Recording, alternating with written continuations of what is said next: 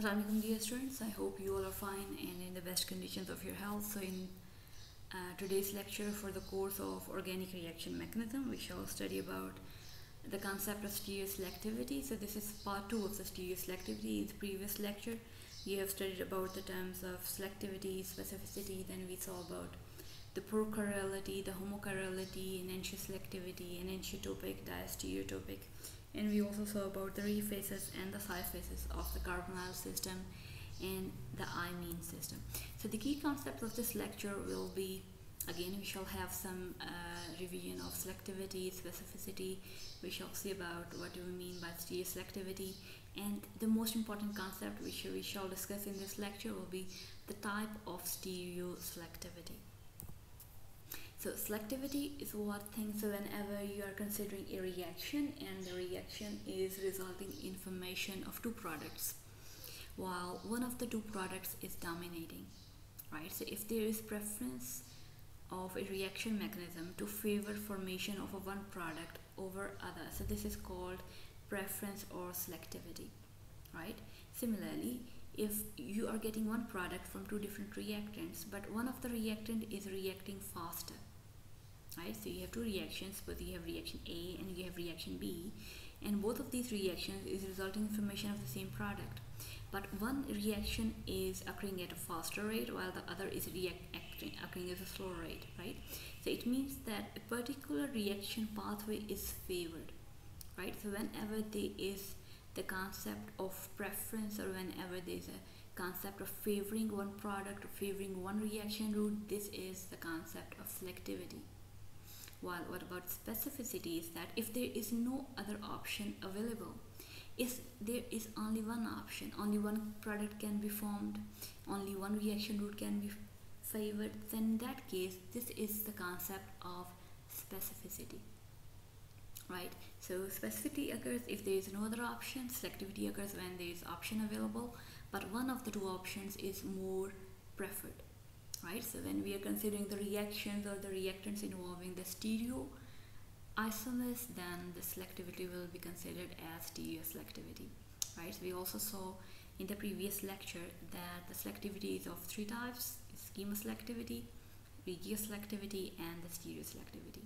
So chemoselectivity refers to if you have two functional groups or more than two functional groups, then which of the two functional groups will react in preference, right? So which of the functional group will preferentially react? This is known as chemoselectivity. So chemoselectivity is related to the functional groups. Then we have regioselectivity. So regioselectivity means that if you have two or more than two site of action available, so if a reaction can occur at two or more than two positions but the reaction preferentially occur at one position, right? So since this is preference in position, so this is called regioselectivity. So the word of regio is from region means place, right? So if a particular position, if a particular place of your molecule is being preferred to be reacted on, then this is concept of regioselectivity. Then we have stereoselectivity, which is our topic. So stereoselectivity means that which of the two isomers is being formed at a in more amount, or which of the two isomers is reacting at a faster rate. So both of these terms will be considered in stereoselectivity, right? Specificity means there is no other option and your reactant is completely determining what is being formed or which of the two isomers will react faster. Again, we have this concept that considering that which of the reaction will be stereoselective or which of them will be not stereoselective, right?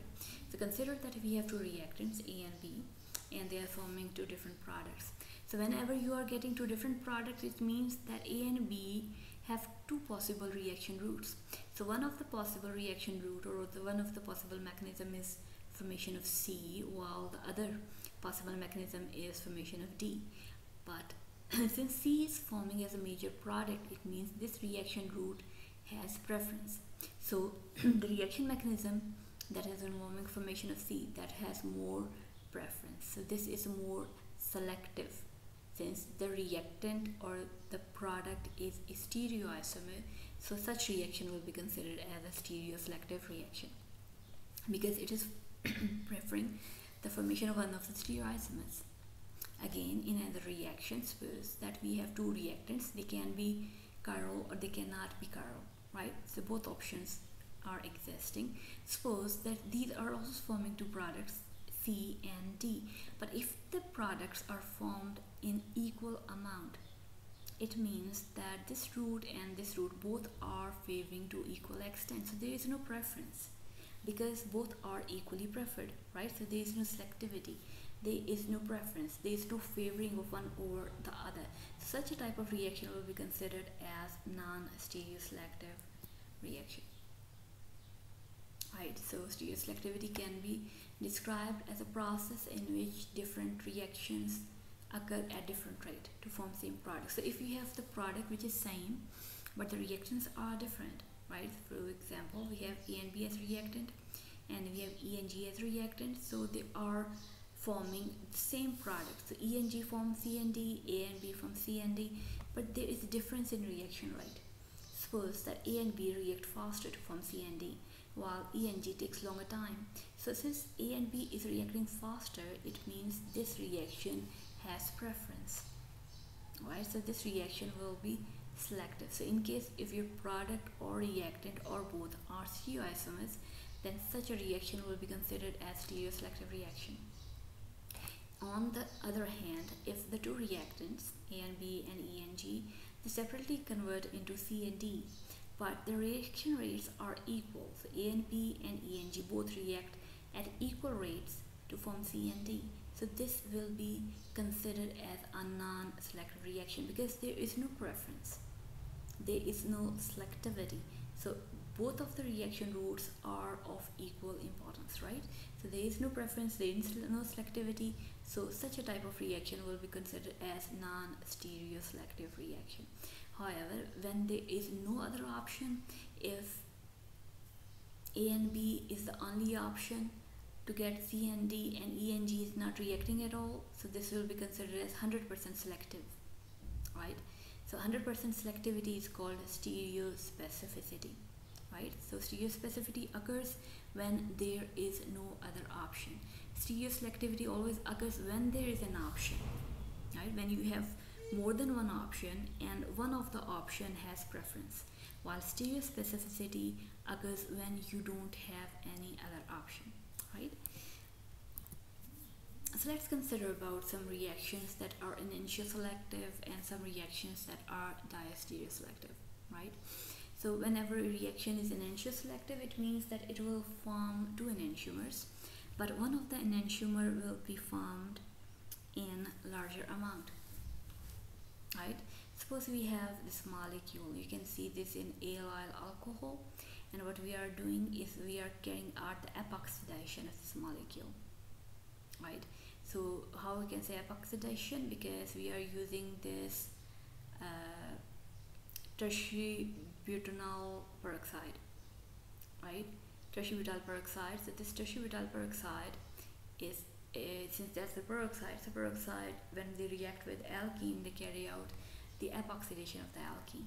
So we can have two isomers, one in which the epoxide is forming on the above surface and other in which the epoxide is approaching from the below face, right? So this isomer, you can see here, you are getting 95% enantiomeric excess. So the other isomer will be formed in 5% enantiomeric excess, right? So that other isomer will be considered as recessive because it's forming only in 5% enantiomeric excess, while the enantiomeric excess of this isomer is 95%, right? So that other isomer will be considered as recessive. So what is this molecule? So this molecule is actually a chiral reagent, and this chiral reagent will ensure that the epoxidation occurs on the above surface, right? So this is an example of an enantioselective reaction in which we are using a chiral reagent, and this chiral reagent is helping to form one of the enantiomer in excess. So if you are not using this reagent, or if you are not using this substrate, then in that case both of the isomers will be formed in equal amount. The reaction will be non-selective when you are not using this molecule, right? But when you are using this molecule, then you get enantiomeric excess of 95% for this enantiomer, right? So our reactant is achiral, but we are getting an enantiomer here. So we are getting two enantiomers, one this one and the other in which the epoxide is below the plane. But since one of the isomer is being formed in excess, so that's why, since the enantiomer, one of the enantiomer is forming in excess, therefore this reaction will be considered as enantioselective. And as we have already mentioned, that enantioselective reactions are also called asymmetric synthesis, right? And normally when you are carrying out the asymmetric synthesis, we may use chiral catalyst or we may use chiral auxiliaries. So these reagents, they help to preferentially convert the reactant into preferentially one of the two isomers. Another enantioselective reaction here we have. So this is a molecule. You can see that we can carry out the aldol condensation. So just for note, please write a carbonyl here because the carbonyl is missing here, right? So that's a mistake. So just put a carbonyl here. Right, so here we have a carbonyl group, we have an oxygen here, right? So here we have carbonyl, this carbonyl is missing. So this is simply an aldol condensation. So here you can see this enolate that will be formed, that will attack on this carbon and we'll get a hydroxyl group here and followed by the elimination of water. So we'll get a carbon-carbon double bond between this carbon, which was previously this one, and this carbon here. So you're getting carbon-carbon double bond by means of aldol condensation here, right? So what we are using is that we are using a chiral catalyst, and the chiral catalyst is S-proline. So proline is an amino acid, and we are using the S isomer of this proline. So this proline is a chiral catalyst. So what happens that when we are using S-proline as a chiral catalyst, so the reaction results in formation of an enantiomer, right? So one enantiomer is this one and the other enantiomer is this one. So whenever you have confusion whether that this is an enantiomer or diastereomer, you can easily use one tip. If your molecule has only one chiral center, then that will be an enantiomer, right? So whenever you have confusion and you are feeling difficult to decide whether that is an enantiomer or a diastereomer, just remember that if you have only one chiral center, then this molecule will definitely be an enantiomer. While if you have two chiral centers, then it is safe to say that the molecule will be a diastereomer, right? So the basic definition for enantiomer is that the enantiomers are isomers which are mirror images of each other, and the mirror images are non-superimposable, right? The enantiomers are non-superimposable mirror images of each other, while diastereomers are molecules which are not mirror images, right? So whenever you have only one chiral center, be sure that this will be an enantiomer. But if you have two chiral center or more than two chiral centers, then it is safer to say that a molecule will be a diastereomer, right? So this molecule does not have a chiral center. So it had a chiral center here, right? But the stereochemistry of the chiral center is not defined, right? So this is a racemic molecule because there is no enantiomeric excess at present. But when we carry out the aldol condensation of this reaction in presence of chiral catalyst, what happens that we get two enantiomers here. Why we are saying enantiomer? Because there is only one chiral center here. But this isomer, this A isomer, it is formed in much larger excess. So the enantiomeric excess of A will be higher than B, right? So since that's forming in more preference, that's why, since the reaction is favoring the formation of one enantiomer, so this reaction will be considered as an enantioselective reaction or the asymmetric synthesis. Now we'll consider an example of diastereoselective reaction, right? So in a diastereoselective reaction, we get two diastereomers, while one of the diastereomer will be formed in preference, right? So here it is important that when you are considering a diastereoselective reaction, then in that case it's normally common that you are starting with an enantiomer, right? So the reactant has one chiral center, and in the reaction you are going to generate another chiral center. So you can see here in this example, so we are already having a chiral center here, right? So chiral centers, as you know, they are designated by asterisk. So whenever you see a star on a carbon, so that is indicating that this center is a chiral center here. So more stars on a molecule means it has more chiral centers. So this center is a chiral center, and you know that this is a carbonyl, and there are two groups attached to the carbonyl which are different. So it has two faces. One will be re face, another will be psi face. So if you are seeing it from above, just like I'm seeing here, so you can just designate it. So just assign designation of 1 to oxygen, 2 to this group, 3 to this group. So if you go on from like that, so this is clockwise. So this phase is a re phase, while the other phase that will be below, that will be the psi phase right here. So what happens that we have a reagent and we are going to carry out the addition of hydrogen cyanide. So the hydrogen will go to this oxygen and the cyanide will go to the carbon.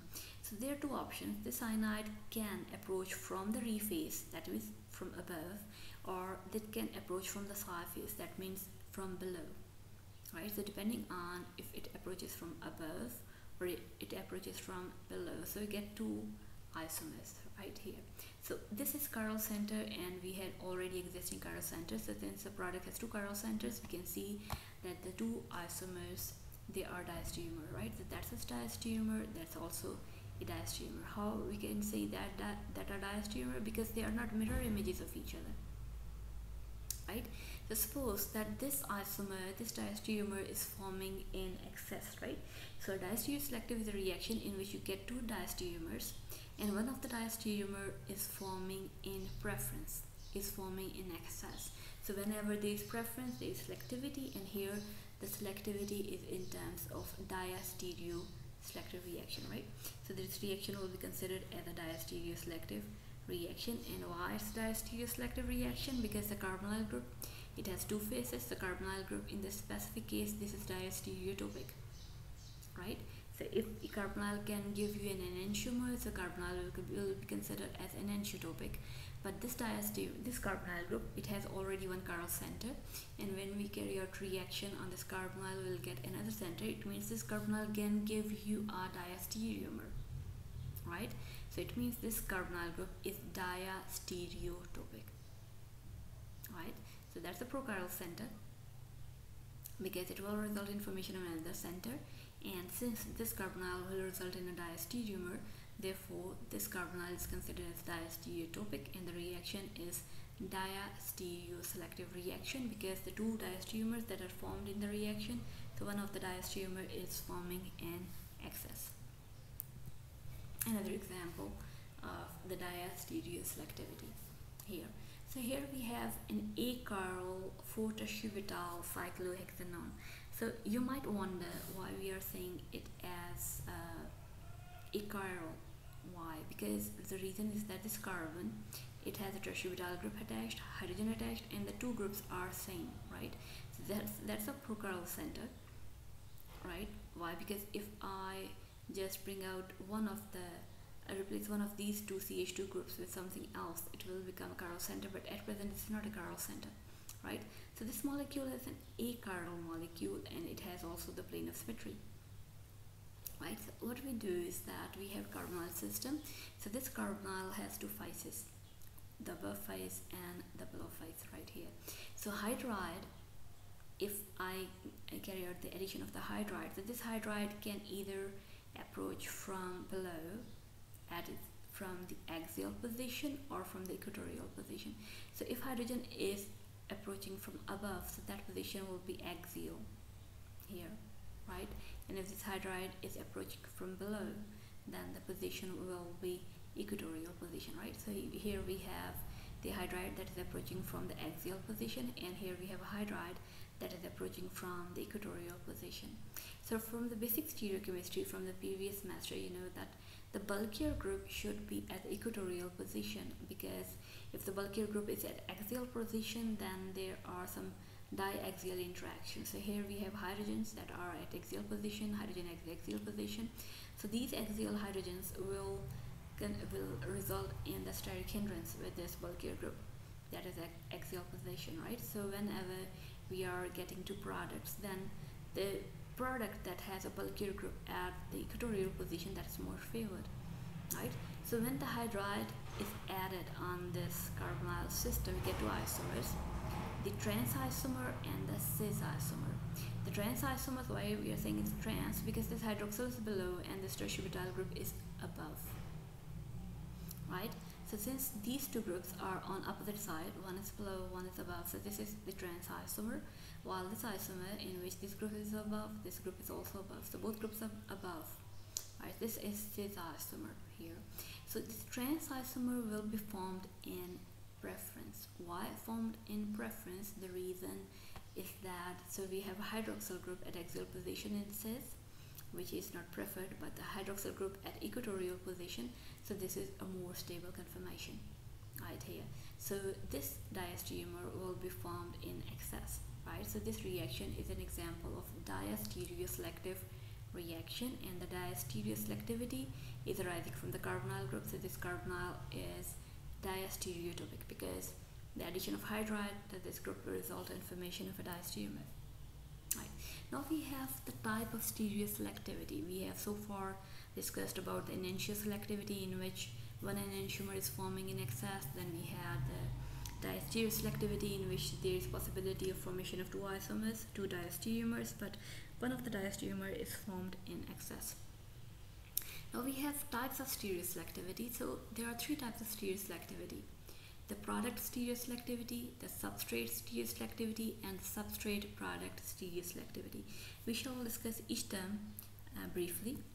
So firstly, we have product stereoselectivity, right? So whenever,